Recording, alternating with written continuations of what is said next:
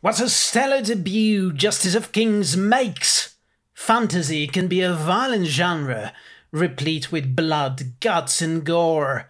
The gratuitous use of violence, without more than a moment's reflection, has its place in its audience, of course, but I find my personal preference has shifted away from those types of stories. Little wonder I read through Richard Swan's debut in 3 sittings over 2 days. Justice of Kings is not a work that portrays violence without contemplating the full weight of what perpetrating it does to a person, nor does it treat the enactment of justice in a cavalier way. Swan shows a deep engagement with the questions of law and jurisprudence, mapping the ideal form of both before creating scenarios which see justice placed well outside the bounds of the law of the land. At its core, this is a novel preoccupied with querying the relationship between justice, the law, and retribution. Justice of Kings' narrative is that of the moral and ethical decline of its main character, Sir Conrad von Volt, one of the Swan Emperor's justices. Like many of my favourite fantasy series, this one has more than a hint of tragedy to it. Indeed, von Volt's tragic flaw brings about one error of judgment after the next. By the time he recognises the path he's on, these errors have multiplied, turning into a landslide whose effects spread out far beyond what at first glance seems like a fairly limited scope of the story we're shown. This is owed to a kind of naivety within von Volt, who, I quote, had embraced the ways of the servants with the zeal of the convert, and though he was no fool, I knew that as a consequence of his adolescence, for the man had only been 15 years old when he had gone to war, the very kernel of his worldview was softer and more vulnerable than any would believe. Close quotes. The world von Volt and his retainers inhabit is covered in muck and soggy with blood. The narrative is told from the first-person point of view of one of his 2 retainers, Helena Sedanka. The somewhat rebellious protégé of von Volt, Helena is an unreliable narrator, true and true.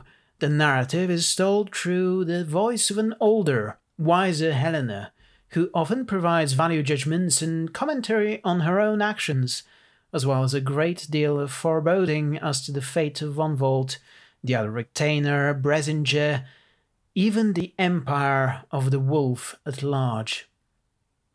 This is a widely successful storytelling strategy, and though I cannot speak to whether Swan will deliver on every promise contained within these pages by the end of the trilogy, I love his handling of it over these 400 pages.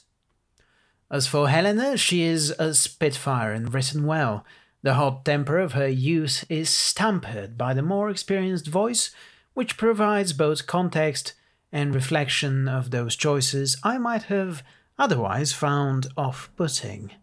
To see her struggle to discover her identity and eventually set a concrete path before herself is a joy. Helena grows a great deal throughout the narrative and more takes up the role of foil to von Volt. Where his moral certainty begins to diminish, hers calcifies, creating fresh new possibilities for conflict by novel's end. There is much beyond the characters to commend. The world-building of the Empire borrows from Imperial Rome and the fanaticism of the Crusades. The notion of civilizing influence over many barbarous people is touched on in a way that suggests the very concept will be problematized further throughout the next 2 books. The magic of the world is violent, harsh, even eldritch. This is a low magic setting, which makes those rare occasions when von Volt uses his voice, a sort of violent Jedi mind trick that justices may use to force someone to tell the truth despite themselves, well, it makes its use alarming to all who witness it. Other displays of this world's magic are rarer still and more disturbing. The use of necromancy is downright disquieting for the characters, and I can see why. As a detective novel, The Justice of Kings sets up an engaging series of mysteries that tie together to reveal the frailty of the social fabric that envelops our cast of characters. The idea of empire, large and powerful and held together by its venerable institutions, becomes feeble when those institutions are cracking at their very foundations. It's a sobering lesson for the characters, and not without its relevance outside the novel too. I return to the question of violence. Taking a human life, even the life of someone monstrous and intent on hurting Helena, is not an act she treats brazenly. She recognizes this. I quote, "Of course, it was easy to assume that these two soldiers were soulless automatons, but for all they deserved death and hate, they experienced emotion as keenly as I did and had probably been close friends. It made the second man reckless with anger." Close quotes. I very much appreciate that this fantasy novel, unlike so many others, has a table of contents at the very beginning. This might well be a pet peeve of mine, but I dislike that most fantasy novels skip on that particular, what I would call a key part of any novel. As someone who occasionally works with science fiction and fantasy novels in academia, navigation is made so much easier when publishers put a table of contents in. So please do so in your books. If any publishers are watching, which naturally none are, I also enjoy the epigraphs that open each chapter. They tie thematically to each of them, providing foreshadowing that kept me guessing about the ways in which one would connect with the other. Epigraphs can be a powerful world-building tool, and Swan uses them well in that fashion. You will enjoy this book if 1. You hate lawyers. The ones in this book do not have a great time. 2. You love lawyers. The ones in this book are really badass. 3. You're indifferent to lawyers. There are a bunch of other characters and they do things too. Probably.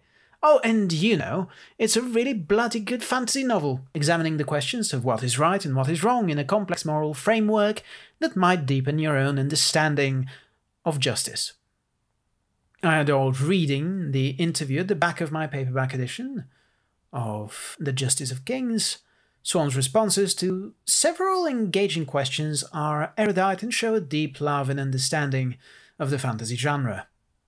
I look forward to digging into the Tyranny of Faith. And if you enjoyed this video, please don't forget to subscribe. Press, or rather smash that like button, ring that bell for notifications, and leave me a comment down below. Let me know, did I convince you to give Justice of Kings a shot? I sure hope so. It really deserves it. I look forward to next time seeing you all making fun of me as I make fun of you in your illiterate ways.